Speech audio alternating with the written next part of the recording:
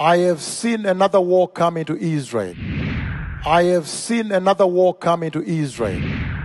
I've shared with members of Knesset, the few that I met yesterday, and that's the reason I'm here.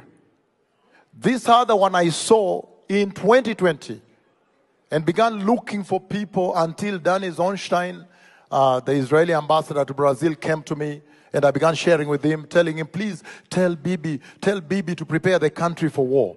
But there is another war that is coming. I want to lay this before you hear.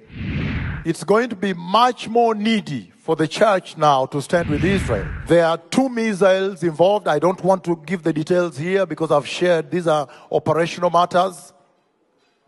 There are 2 missiles involved. As you know, the Lord speaks with me about everything that happens. I'm the one that prophesied the coronavirus. I'm the one that prophesied this war, prophesied Ukraine war, and all these things happening globally. And there is a more serious war coming to Israel. That's why I have come here. I do not want this nation to be surprised again.